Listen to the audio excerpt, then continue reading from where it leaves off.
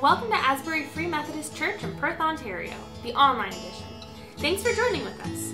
Our goal is to help you come into a relationship with God through His Son, Jesus Christ, so that you can become all that you were created to be. And now, here's our pastor, Brent Russet. Hello and welcome to Asbury Online. My name is Brent Russet and I'm the pastor here in beautiful Perth, Ontario, and I'm glad that you've chosen to join us today. Our hope is that by spending time together that you will come to know Jesus better. Well, today is part 2 in the series called the I Ams of Jesus. In the book of John, Jesus had 7 I Am statements, and today we're going to look at the second one, John chapter 8, verse 12. And here's what Jesus says. When Jesus spoke again to the people, he said, I am the light of the world. Whoever follows me will never walk in darkness, but will have the light of life. Now there's a lot going on here, and I believe that if you can see what's going on here, it's going to help you to follow Jesus. It's going to help you to know Jesus. It's going to help you in your spiritual journey. So let me give you some background. If we were to skip ahead to John chapter 8, verse 20, it would tell us where Jesus said this. It says, he spoke these words while teaching in the temple courts near the place where the offerings were put. It tells us in the previous chapter that when Jesus said, I am the light of the world, it was the end of the Festival of Tabernacles. Now the Festival of Tabernacles celebrated how God had led the Hebrew people out of slavery in Egypt, through the wilderness to the Promised Land, and the way that He led them was a pillar of cloud by day and a pillar of fire by night.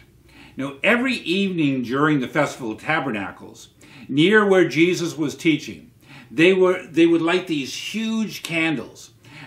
These candles were intended to remind God's people how God had led them through the wilderness with a pillar of fire at night.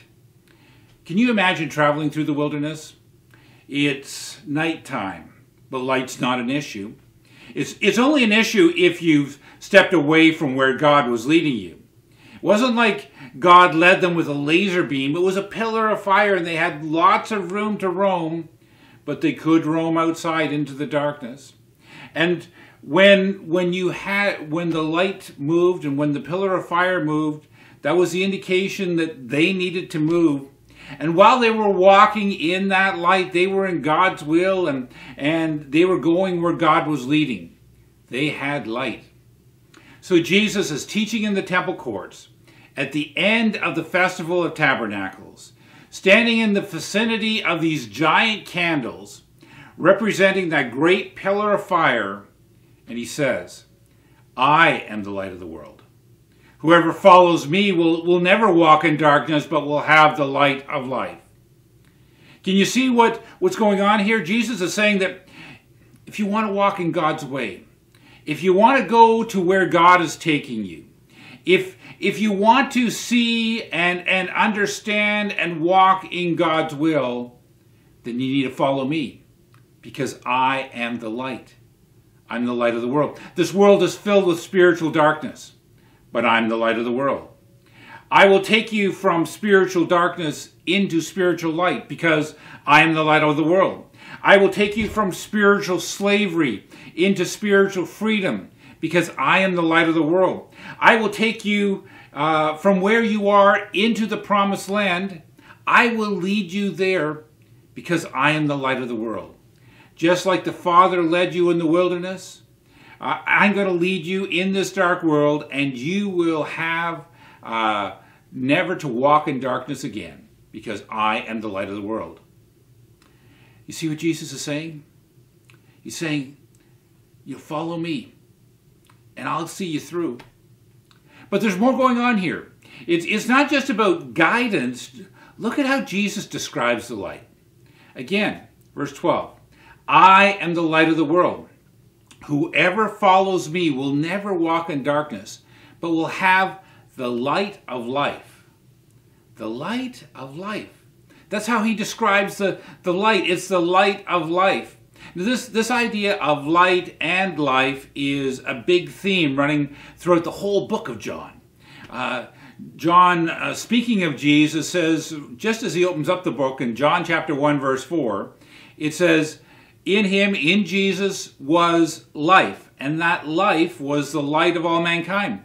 The light shines in the darkness, but the darkness could not overcome it. There was a man sent from God whose name was John. He came as a witness testifying concerning the light, so that through him all might believe. He himself was not the light. He came as a witness to the light. The true light that gives light to everyone was coming into the world. John says right at the beginning, Jesus is that light. And in him was life, and that life was the way that he was going to light up all of humanity. There's that connection with light and life. The way to life is by walking in the light. In him was life, and that life was the light of mankind. In Jesus was life, and that light's the way. In that light, Jesus points to life. So when Jesus comes along and says, I am the light of the world, he is saying that he promises to take us from where we are, spiritually dead, and walk us into life, real life, abundant life, true life, eternal life. He's saying, I am the pillar of fire that will lead you through the wilderness of this world to a place that's flowing with milk and honey, a place in your soul that's overflowing, a place that is abundant, a place where your life, where your soul, where your spirit flourishes. That's where I'm taking you. I'm going to come and I'm going to quench your thirst. I'm going to be the one who is going to feed you. But I want you to know this. I'm leading you into the life that is truly life. Now note how we walk into the light, how we experience the life that God wants us. Remember, he says, when Jesus spoke these things again, he said, I am the light of the world. Whoever follows me will never walk in darkness, but will have the light of life. Whoever follows me, you may remember a couple of weeks ago I talked about Jesus being the bread of life. Here's what it says in John chapter 6, verse 35, that passage we looked at that first week. It says, then Jesus declared, I am the bread of life. Whoever comes to me will never go hungry. Whoever believes in me will never be thirsty. When he was talking about spiritual hunger and spiritual thirst, he said, what you have to do to have your hunger satisfied and your thirst quenched is you need to come to me and you need to believe in me. But he says, if you're going to experience life and light, if you're going to see your soul flourish, if you're going to really come to life on the inside, then what you need to do is do more than just believe. You need to follow. Whoever follows me will never walk in darkness. You will have the life that is really life as you follow Jesus. See, believing in Jesus is really important. However, that kind of belief always calls us to action, to get up and to follow where Jesus is leading. One of the things I really care about is discipleship. What are we doing at Asbury to develop disciples? And so in order to answer that question, I read a lot of discipleship material, and I look at a lot of discipleship methods.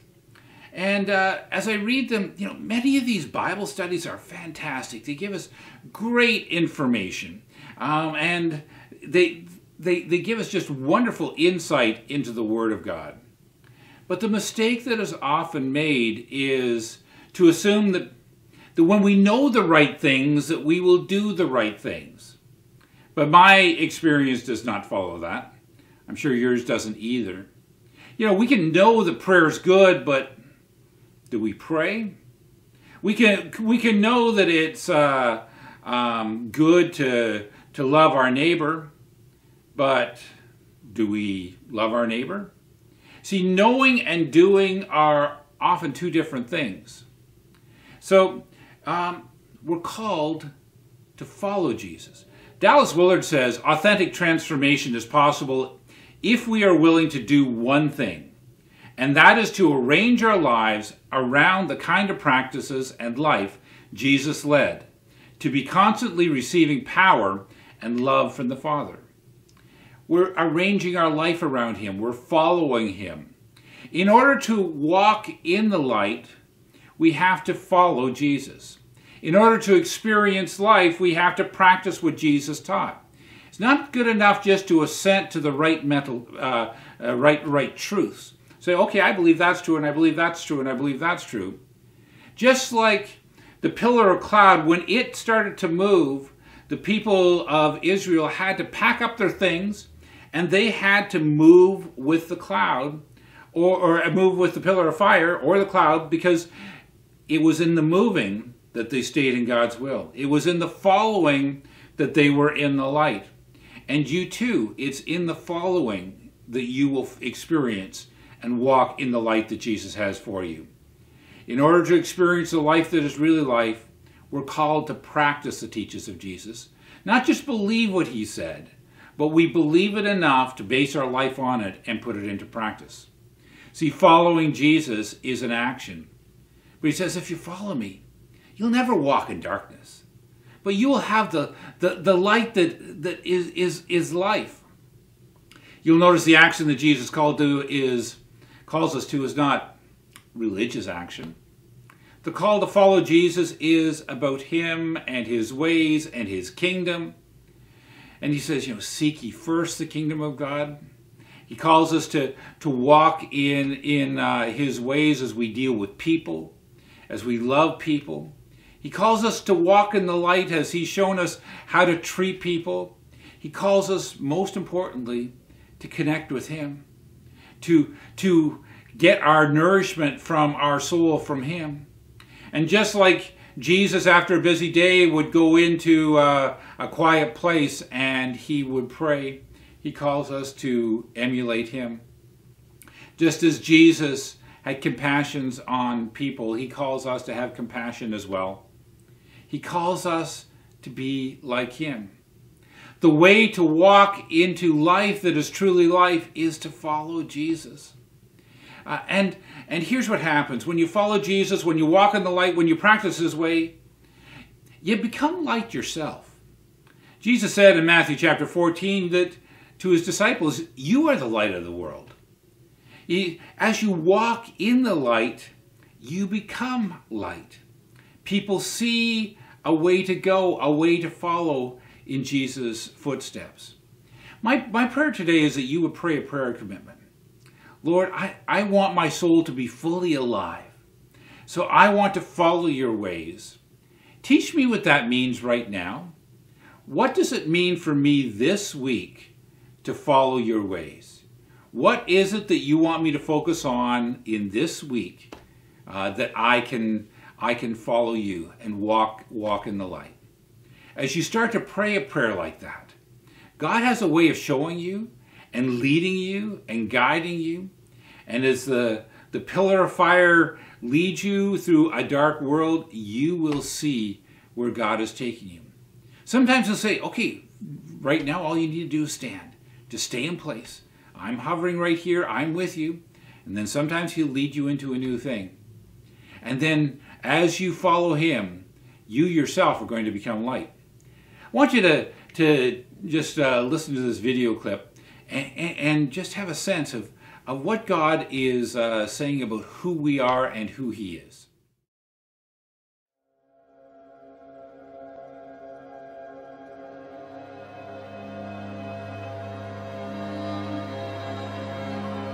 In the beginning, darkness covered the earth.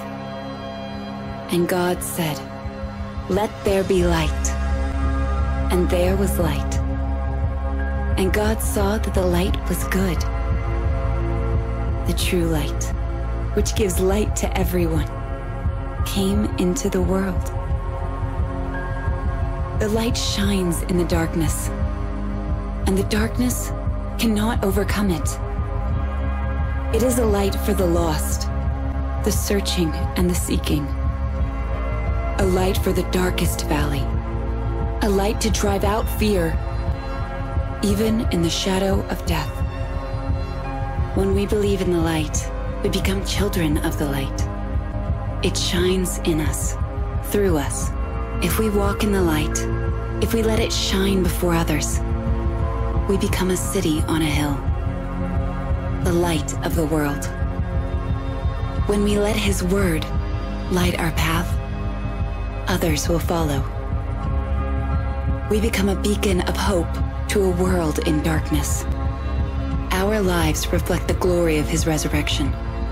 He makes us a light for the nations, so His salvation may reach to the end of the earth. Let there be light.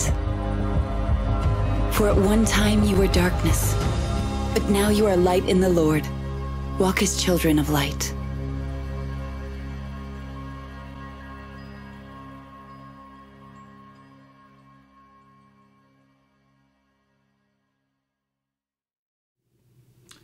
Let me pray for you. Lord Jesus, thank you so much for each person listening. Thank you that you give us the life that is truly life because you light our way. Lord, you came and you showed us who you are. And Lord, we live in a world that doesn't know you and often goes against you. So our prayer is that you would help us to walk right where we're at, in our home lives, in our work lives, in our friends, and in our family. Help us to walk in the light.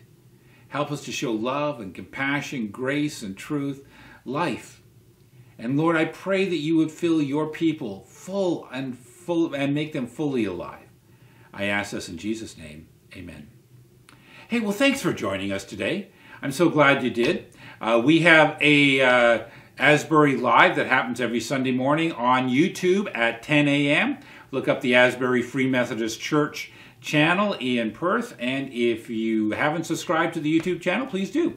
And we would love to see you there as well. Blessings on you. Go in peace.